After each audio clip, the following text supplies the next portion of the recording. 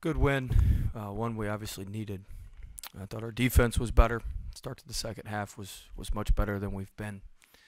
I thought our defensive intensity, we sustained it for longer periods than we have been. And we need to win our home games, and we won that one, and it was a big win for us. So proud of our guys. I thought a lot of guys played well. I thought we had pretty even distribution on things, and guys guys played hard, and guys played well for us. So that was certainly a positive. It seemed like that was one of your better second halves of the year, just more consistent all the way through. No really dips. I mean, it was fast start and pretty even all the way through. Yeah, we spent a lot of time on that, talking about that, working on that in practice. And I was happy to see some carryover. I thought the first, I thought we should have been up a little bit more at halftime, but I thought the first 5 to 7 minutes of the second half really set the tone. Make them call the first time out. We scored a couple easy baskets. And I thought we made some good things happen there at the beginning of the second half, and that set the tone. You guys were a lot more efficient on offense tonight. Could you just talk about the improvement from last game to this game in that department? Well, the ball moved a little bit better. We played inside out. We got fouled. I was really proud of our free throw shooting, 83%. What were we, 19 of 23, I believe. So that was, that's been a trend the last two games where our free throw shooting's picking back up. That'd be great if that could continue here down the stretch. I was really pleased with our ball movement. I thought the ball moved. It stuck a little bit there at the end of the first half, which is why we couldn't score. We're trying to play one-on-one off the bounce, and we're just not as good at that. But when the ball moves, we're very good. Obviously, you coached against Pinson while he was at Missouri, and for him to play against them and get a win tonight, I mean, how big do you think that is for him, and is it something that he had mentioned kind of leading into the game? Well, I mean, obviously, I think he wanted to beat him, but I mean, I think there's only two kids on the team that played with him, Pickett and Brown, so it's not like he's got, he knows everybody on the team or whatever. I think there's a lot of new guys, and but certainly, we didn't really talk about it that much. I just kind of let him be, and told him to just play his game, do what he does. But I think certainly there's something probably a little extra for him in this. Well, this game seemed like it was the way that you guys had played before X had gotten his injury. How much do you think this really reset the tone and how you can really play? Well, we talked about it coming in that we wanted to, I felt like the last month or so we hadn't really had an identity. At the beginning of the year, we had a pretty clearly defined identity. We played really hard on defense. Our pressure was really good. We used our defense to turn into offense. And, the past month, since X has been down, we've kind of been working things back. We really haven't had an identity. We've just kind of been waffling in the wind. So we spent a lot of time in the last couple of days talking about getting back to having an identity, getting back to being who we were. And if we do that, we're really good. I showed a highlight tape before the game of, us earlier in the year, how we were in a stance and turning our defense into offense. And I think our guys understood what I was talking about, and we certainly played.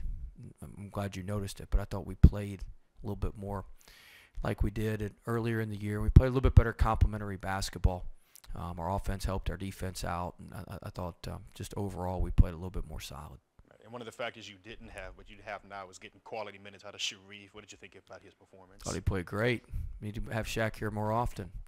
I thought he played really well. He did a good job finishing around the rim. Had a couple threes go in and out. Did a nice job rebounding. But I thought Sharif played really well. 20th win. Does that number mean anything, confidence-wise? Was that a goal going into the season, or is it just another game? No, I mean, obviously when you get to 20 wins, that's kind of the benchmark that you've had a pretty good season in college basketball. And so, I'm proud of our guys. It's hard to win. It's hard to win. It's hard to win in the SEC. It's hard to win any Division I game. And so, obviously piling up 20 of them's good. And so I was really, really pleased to get the win. But, we gotta keep it moving forward. I don't think anybody's gonna be satisfied if we just win 20 this year. So we need to keep moving forward. But certainly, if you'd have told me at the beginning of the year we'd be here. You know, now how we got here, everything got a little out of whack. But, you know, if you told me at the beginning of the year this is where we'd be, I'd have certainly taken it. And so it's solid, but we need to keep moving forward. Coach, how much of an effect does a big win, a big second half, have on momentum going into a tough game against Arkansas in that kind of environment? Well, we'll see. I mean, look, we've got some guys that play. You know, we got some homebodies, some guys that play a lot better at home than on the road. And that's most teams. I was looking at some splits today from Auburn after they lost to Tennessee. Just their difference between their home and road splits is pretty remarkable, and we've got some of the same. I mean, look, Arkansas, I've seen them on tape and on film. I watched them play part of the – I mean, they have the #1 defense in our league. I mean, they got 5 – they look so connected to me, and I got to study them more tomorrow. They're just connected. They're in a stance. They have high hand. I mean, it's like a defensive clinic.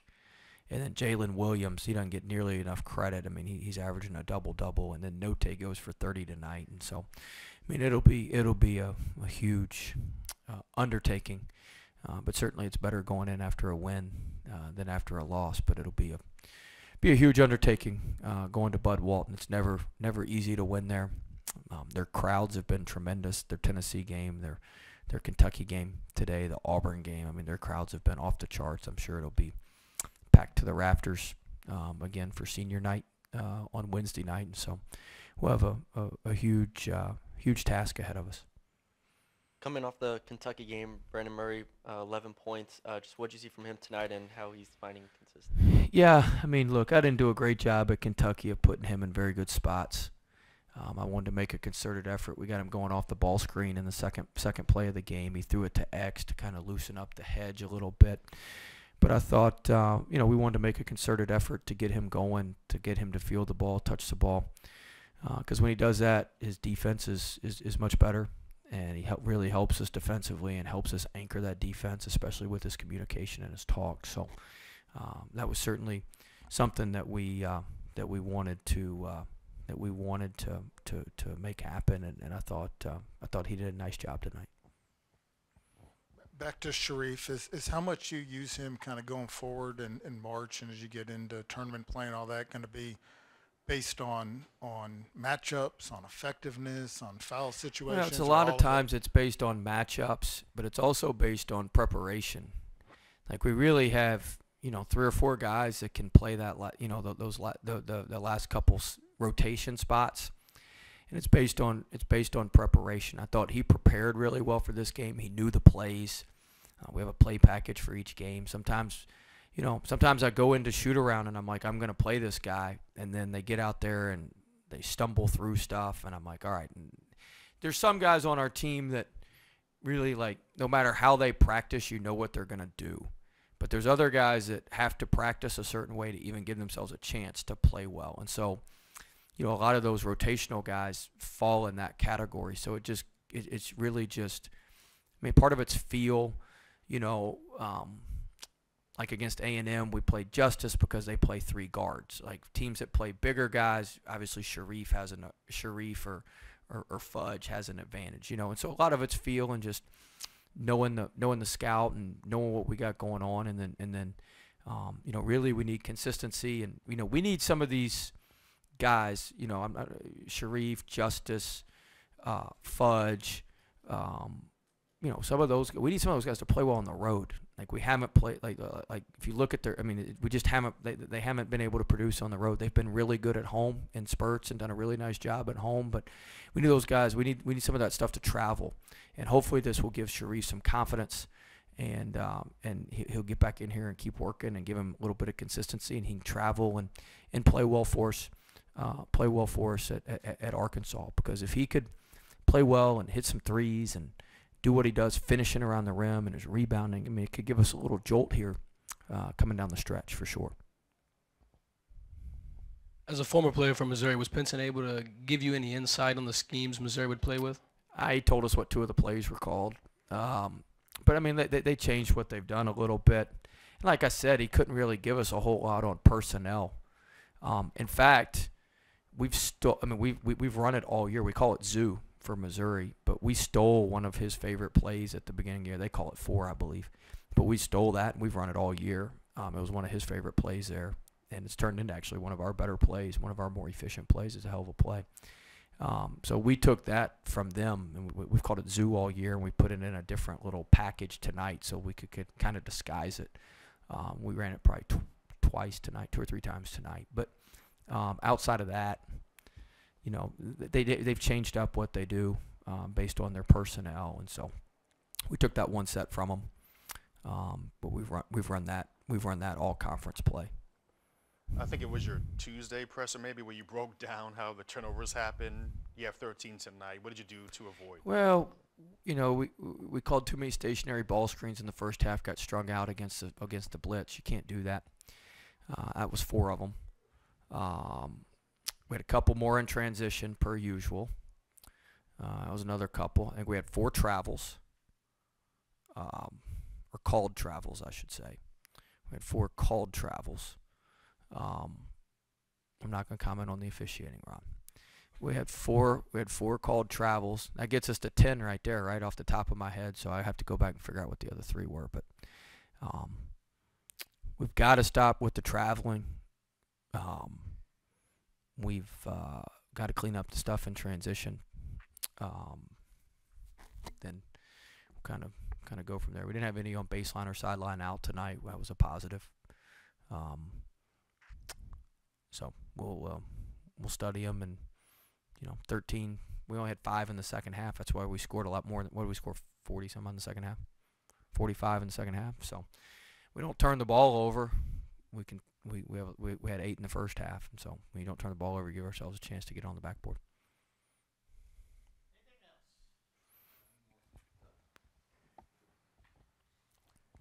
Obviously, the calendar. Kent's had a rough night, guys. He's ready to get out of here.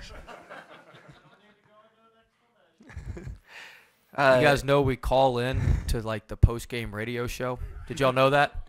So like we go back here in the back hallway and we call into the post-game radio show. Do y'all all know that? So like before I do this, I call in to Chris Blair. Kent calls in. He's calling in on his calculator. He doesn't call in on tonight. He's punching the numbers in 578 whatever. It's like 578,000. Like he punches the numbers in on his calculator instead of his keypad tonight on his phone. Been a rough night for Kent. He's ready to get the hell out of here. So we got one more question. Kent, I'll get you out of here in just a second. That's Coach, a true story. Yeah. It's 100% true story. That is the dog days of February. Yeah, that's right. And that leads into my question. Even getting to Obviously, our SID. Yeah. Our damn SID's falling for it. Yep. But the good news is calendar turns to March in a couple days, and you talked Christian, earlier. you didn't know that, did you? Make sure you let Bonnet know for me, since I don't have his number. Make sure you let Bonnet know. All right, sorry. Get to your question. Returning to March. Yeah, and you talked about kind of getting back to the identity. How does the calendar turning and that everything that March signifies, and how does that help you kind of with the sense of urgency to get back to it? A lot of times in February, look, we've been out of the league championship race for a long time. We've been out of the double bye since for a couple weeks now. So you're just kind of playing it out. Now after tonight, in my opinion, we pretty much clinched an NCAA berth tonight. We're playing for seeding at this point from here on out. So now you see a light at the end of the tunnel, so to speak. Like it's, we've been in a patch where there's, we're just kind of slogging through it. And we're trying to get better, and but there's no real, we can't get the double bye. We can't win the league. So we're just kind of, But now we got a chance to pick some momentum up this last week. You're going into the conference tournament. We're going to get in the NCAA, we're kind of playing for seeding. So now you got some stuff out there that you can, that hopefully you can get a little momentum. And I've been a part of teams that, it's all about when you get hot. It's all about when you start moving in the right direction. I've been a part of teams that play great all regular season and just collapsed when we got to the tournaments. I've been a part of teams that kind of sputtered. We went to the Final Four. We lost 3 of our last 4 regular season games. We tipped the ball in against Drexel in the quarterfinals of our conference tournament to even have a chance to go to the NCAA tournament. So I've been a part, you see it happen every year. It's about when you can get hot. That's why I was talking about just getting back to our identity, getting back to what we do. If we do that, we give ourselves a chance maybe to get hot. And, I've said this for like 2 weeks. I hadn't said this to y'all, I don't think, but Kent's heard me say it. Like, we need something to, like, we had such good rhythm and chemistry for the first month and a half of the year. We need something to, like, reignite us. You know what I'm saying? Like, we need something to, like, reignite. We just kind of been stuck in neutral. We need something to reignite us and put us back into high gear. And hopefully, you know, hopefully we'll have that. Hopefully tonight's a start of that, getting our identity back. And then we need something kind of to pop us, and get that rhythm and chemistry and everything that we had back. It's not bad now, but it's just, you know, we're just in neutral. We're just kind of, kind of meh. But we need to, boom, get in that next gear, and hopefully we can find that. That's my job, is to find that, and we're gonna keep trying and keep searching. Kent was 578. It was like 578's the number. So he was really looking at his bank account, like 578,000. He's calculating all his bonuses. He's a state employee, unfortunately.